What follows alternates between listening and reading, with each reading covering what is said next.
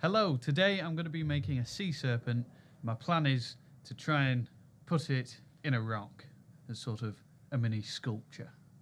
So we're going to have a head, then a U for the body, and then a tail coming out of the back. And I was thinking about sort of the texture that I want on the skin of the serpent, and whether I was just going to leave the bar smooth or put a hammered texture on, or do the texture that I do on sort of the bark of wood. And I think the bark texture is the one that I'm going to go for, as that gives more depth really than any of the others.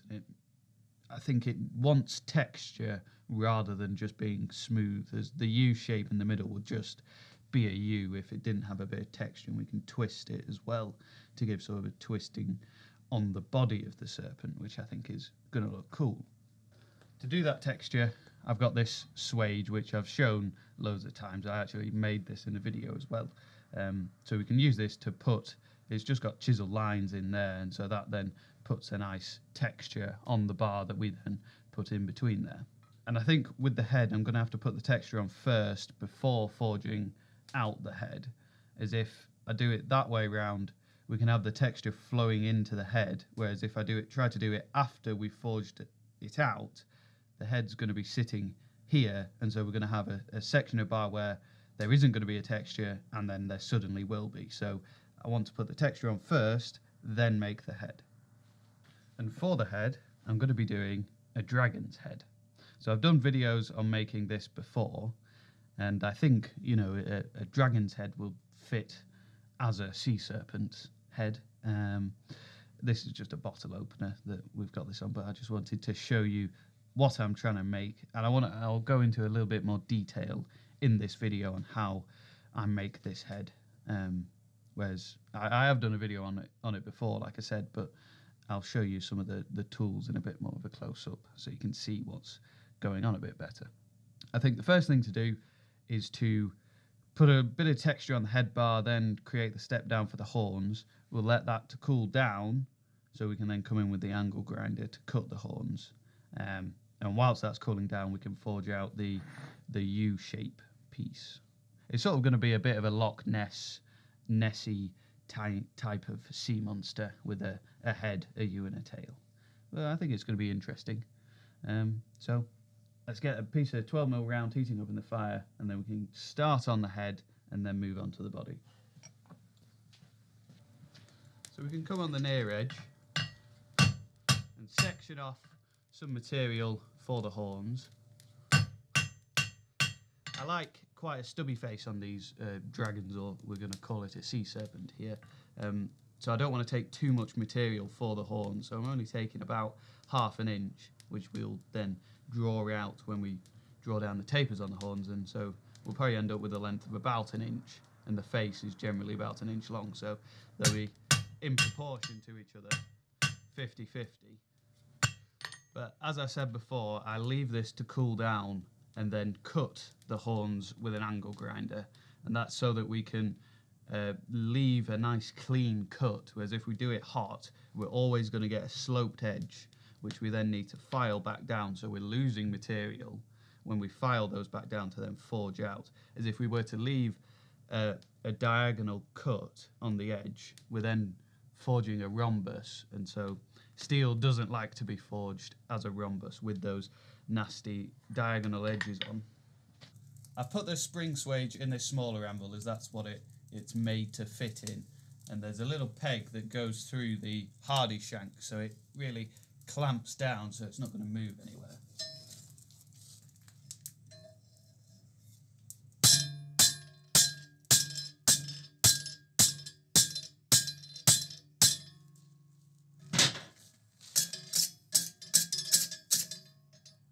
There we go, a bit of texture on that. So I'll leave this to cool down, and then we can cut the end. So whilst it is cooling down, we can work on the U shape, or the body of the serpent. This U shape is going to be the main section of the body that we're going to see. And so this animal being a natural animal, I want it to look natural. And so if we were to just bend a bit of 12mm round, it sort of doesn't look like a natural thing, as it really should have a nice taper, just very slight, or at least in my mind, I think that's going to make it look much better, much more flowing, and much more natural. So I'm going to put a slight taper on a piece of 12mm round, only from like 12mm to maybe 11mm round. So it's very slight. You probably won't really notice it, but I think it's important to sort of add a nice flow to the piece.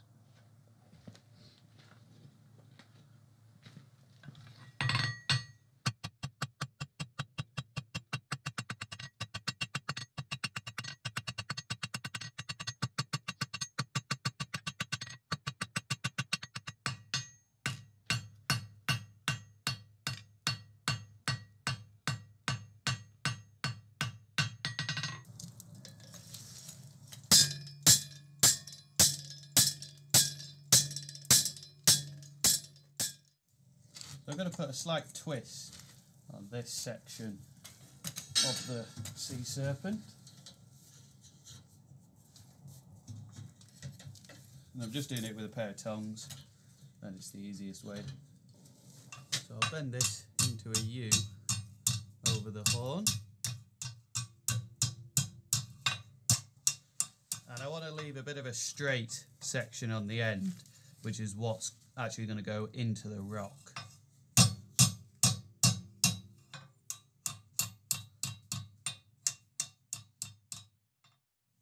This is now cooled down, so I can split it with the angle grinder.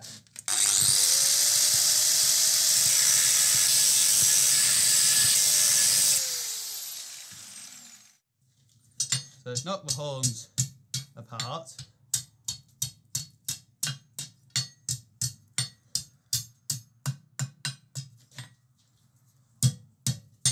And then taper them out.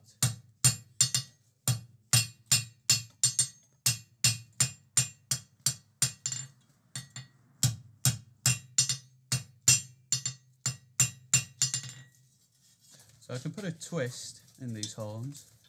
I do a reverse twist, so the first section I twist out and then I twist it back in.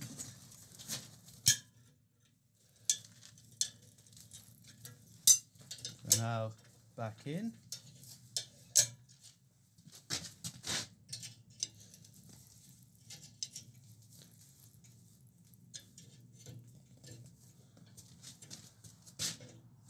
And bring the horns together. So I've got a nice short heat, and I've clamped about 1/2 inch in the vise. Go around for the first bend. We can close that up on the anvil.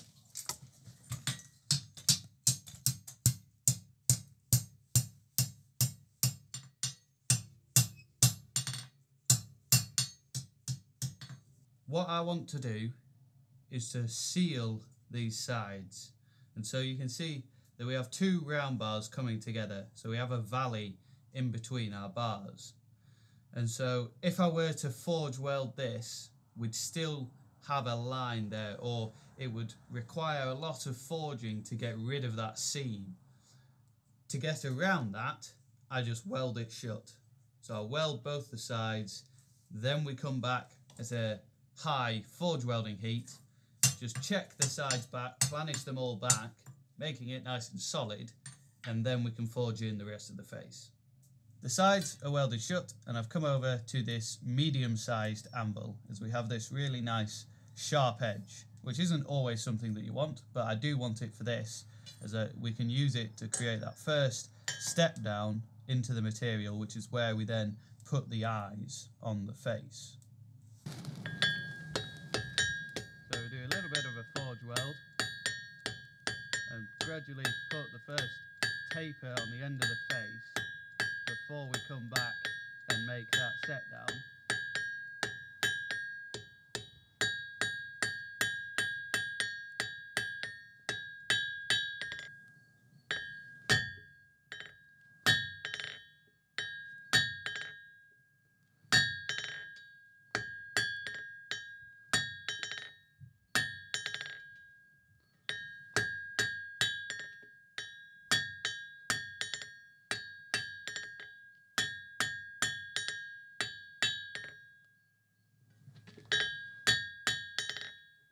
come on the diagonals as well.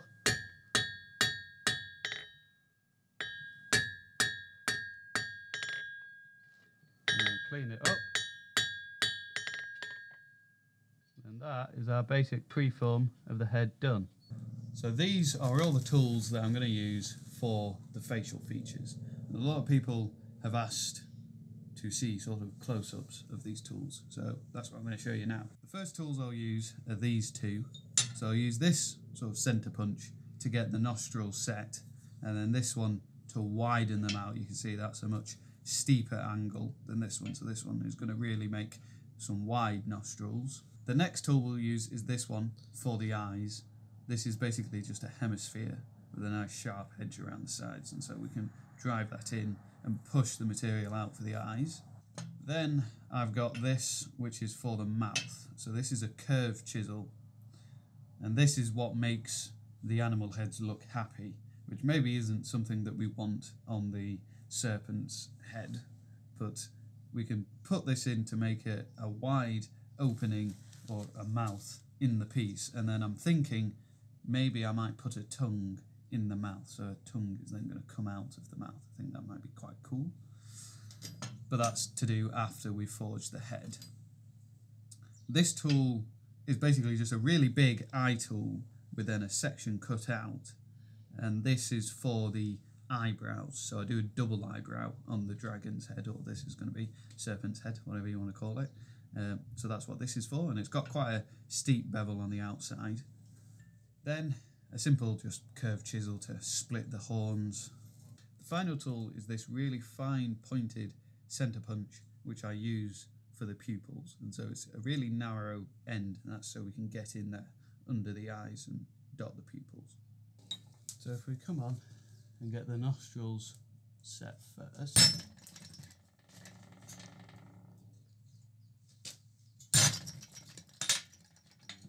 Widen them out.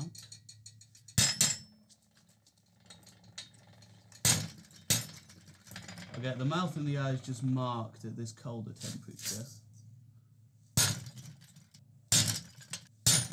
And that's so that I can feel it with the chisel when it's hot, and it just means that I can save a bit of time as it's coming out of the fire, and then I can just get straight onto forging in those features. Let's do the mouth first.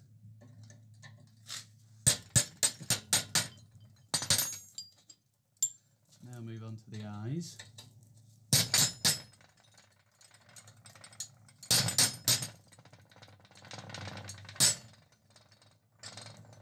So we've got the front of the face done with the eyes, nostrils and the mouth.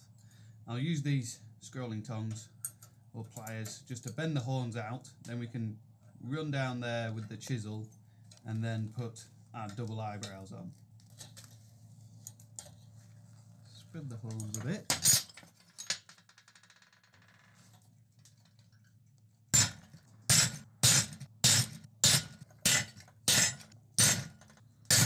So the last thing is to shape the horns and dot the eyes. So I like bending the horns in at the reverse twist and then just flicking the end back out. So in at the reverse twist and then the end back out. Now we can dot the pupils, and I'll do this at a nice lower temperature.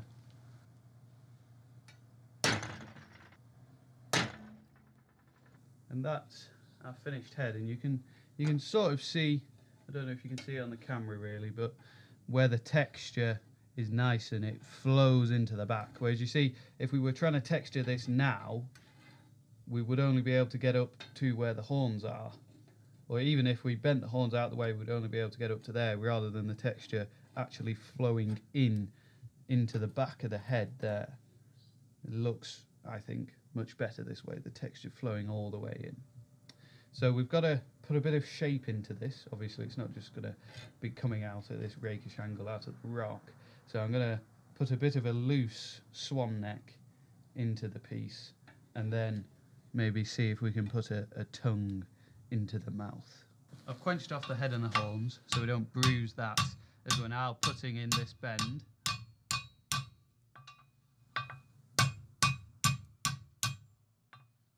You can even come on and use a rawhide mallet.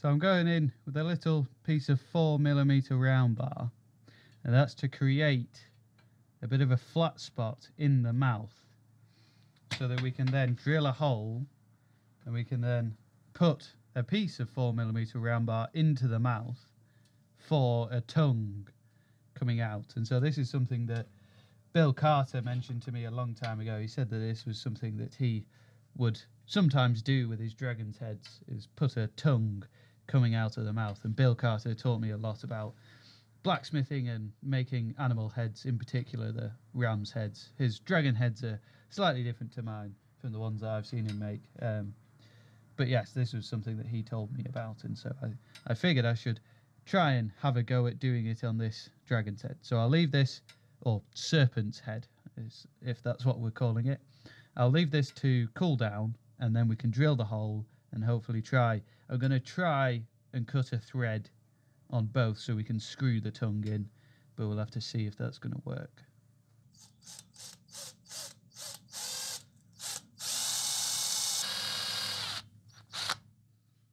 There we go, we've got a nice deep hole in the mouth. My plan now is to try and take a 4mm tap, M4 tap, and thread a hole. It may just not work, but I have drilled quite a deep hole, so we should have a bit of clearance on it. So hopefully we can actually cut some threads in there. I can't use a tap as I'm going to hit this bar, so I'm going to have to try and do this with a drill, which, let's see how many of these taps I'm going to snap. I've got 3, but hopefully I'm not going to snap all of them.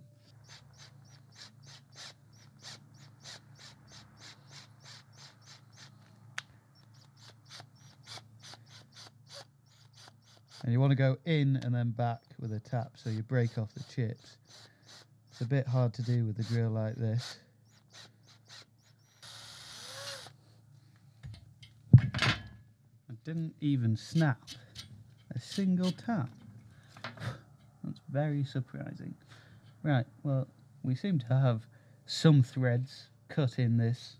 So we've now got to cut some threads on this little section of 4mm bar. Thread that in and see if it's actually going to stay in the mouth. I'm going to use this piece of 4mm, so it's a bit longer than that other piece of 4mm steel, and I've flattened the end. That's so I can get it in the vise now whilst we're cutting the threads, and it's not going to spin in the vise, but also so I can then screw it into the mouth. I don't think I've ever cut a 4mm M4 thread on anything, so this is a first for me. And you see I'm going forward a turn and then back half a turn, and that's just to break the chips off so we don't snap our die there. Let's see if this is actually going to thread in.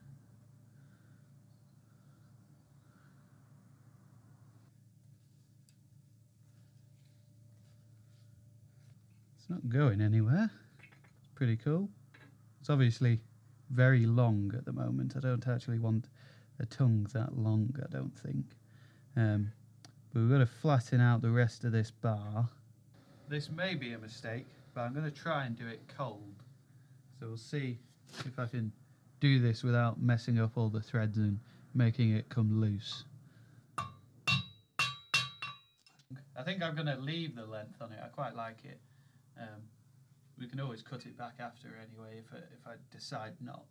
But I want to put a bit of a bend in it, so I think we'll have it coming, I don't know yet, coming down and then out again probably.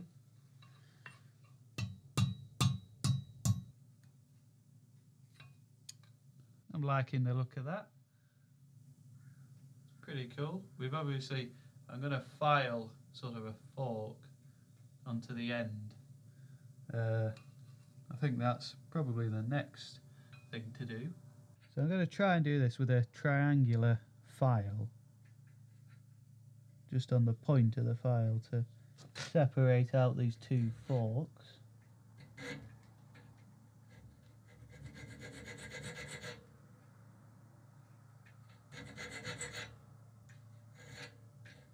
So I think this piece is now done. We've obviously got to cut it to length before we put it in the rock, but we can move on to making the tail.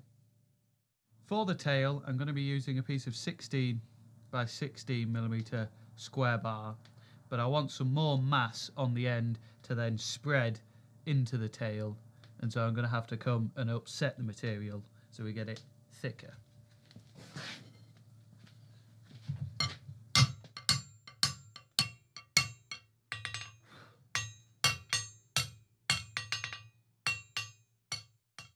There's more mass on the end of that bar now, so I'm going to come over the far edge of the anvil and section off sort of a cube of material, maybe a little bit more than a cube, and then begin to draw down for the tail, or the sort of section of body before where the fin of the tail is going to be. As that section, the cube of material, we're going to spread into a fin, a bit like a whale's tail, but I want to do it slightly differently.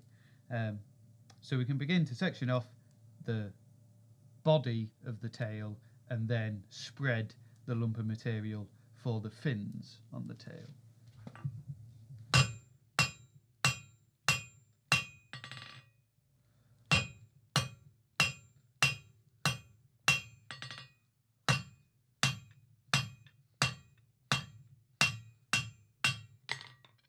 I've left it thicker here than it is here, so it's thinner in the middle, and that's so that if this is going to bend, it's going to bend in the middle.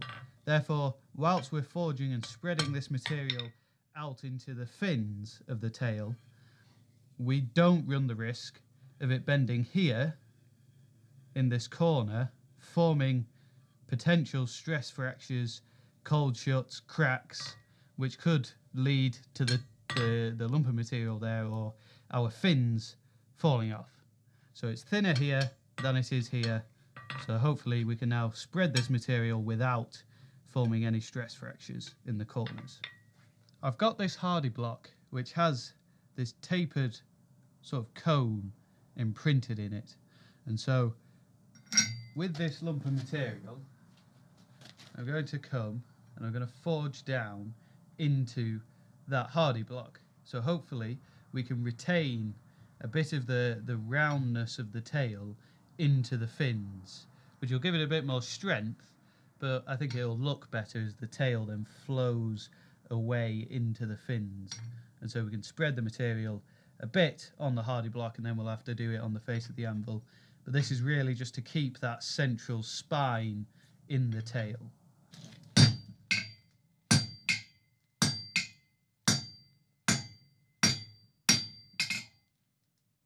I think that's working pretty well. I'll go a bit deeper as it is still really thick. But you also saw that I was working it on the actual stem there as well. So we end up with a nice transition going in. But I think that's looking pretty cool actually. I've put a slight relieve on this back edge here before it was really sharp. And the fear there is that that sharp corner will dig into the steel, so having a nice radius is going to prevent that from happening, and I thought that was just something that I should change on the tool before we go too far and end up putting some nasty lines in the steel. So a nice relieved edge, and all of these corners are really radiused off and nice and relieved.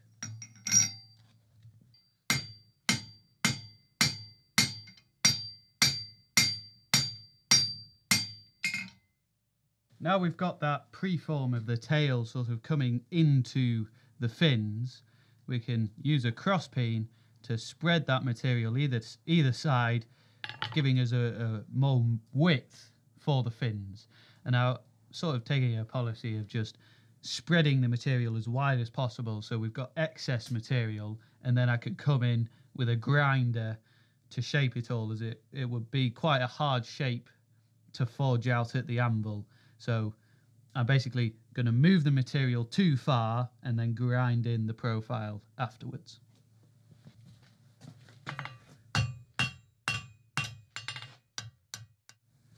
So we've got to work on this taper, so we can now try and neck this material in a little bit more, sort of here, so we have it going from thick to thin rather than thin to thick, and then make it all octagon, round, then put the texture on.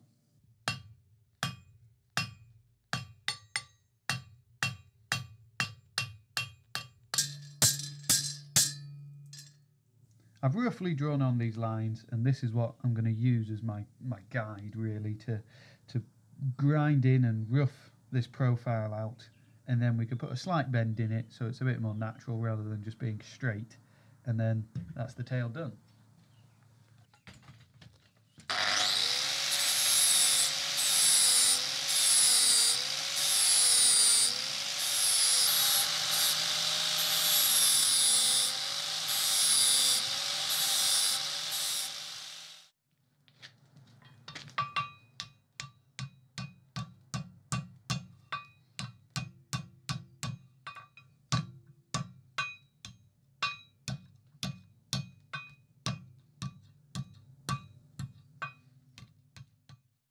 I've got a nice polish on all the pieces, and I've cut them to length. I've polished them off camera just with one of these angle grinder attachments, you know, a wire wheel. And I think that's going to be a nice finish, a polished finish, and it sort of has brought out, you know, it's highlighted where the highs are, and then the valleys in our texturing is a bit darker. You can see it on that piece of it. And I think that's going to be a better finish rather than just getting it all a oil finish, which would make it all sort of the same colour in black.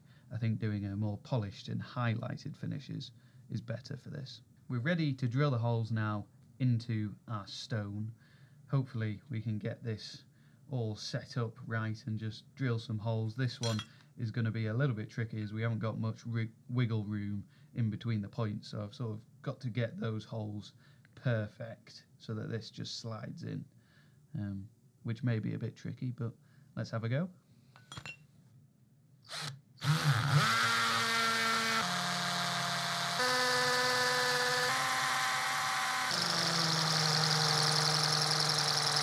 I put some tape surrounding the holes, so hopefully if we have any spillage of epoxy, it's not going to mark up the rock too much, as it can be quite hard to get rid of.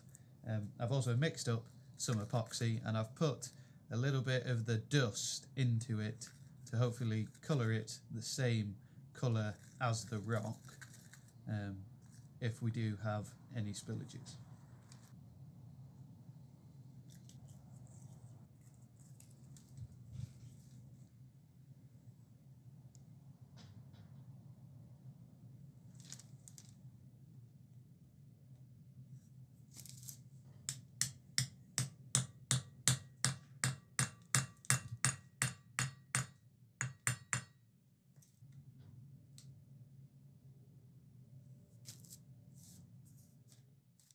I am liking the dragon's head, or in our case, a sea serpent's head with the tongue coming out of the mouth. I really think that's a cool touch to add to the animal head. I think that's really nice. And I think the way that I did it with the threads and threading the tongue in, that's going to be sort of the cleanest looking method. As if we try and weld the tongue in or try and forge it out somehow with the material that we already have in the head, that's going to be, I think, a much messier way, whereas this way we can have the bar going right in there and there's no weld around it obstructing the sort of cleanness of the fit up between in the mouth and the tongue. And I think that's going to be the cleanest way, and I really like it, how it comes out the face, and I'm really happy with that. I'm also really happy with how the tails turned out. I think that's a really nice effect, having sort of the end of the tail coming into the fins and gradually fading off, that effect that we created by using that hardy block, and that's a light. Oh well. It's a bit windy today. Let's try again. So I'm really happy with how that tail has turned out. I think that we got a really nice effect in the way that the tail sort of gradually fades away into the fins, and we got that by using that hardy block, forging down into the hardy block to retain sort of some of the shape. And that's rather than there being a round bar and then a completely flat fin. We still have a bit of definition of the tail fading away into the fins, which I really like that as well. That's about it for this video. I've really enjoyed making this sea serpent. I've definitely had a lot of fun with this one. I talked about those 2 design points before, the tongue and the tail, and you think of those in your head and then trying to make them out of steel and then seeing them come together and as you imagine them is really cool.